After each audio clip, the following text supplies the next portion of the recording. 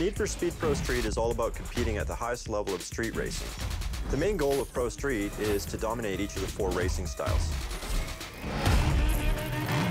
Most people are familiar with drag racing because it's been in previous Need for Speeds. The big challenge this year is finding a new way to revolutionize the drag race experience without the open world traffic.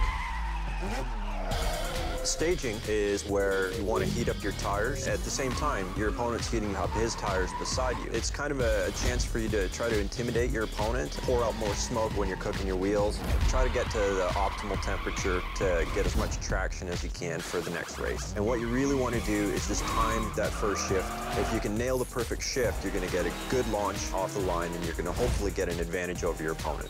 You can't just unleash the beast though. You really need to manage your throttle because you are driving 800 horsepower monsters.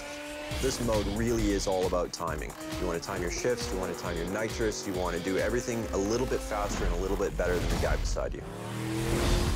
Need for Speed Pro Street is all about competing at the highest level of street racing. This is your chance to prove you have what it takes to take down the drag king.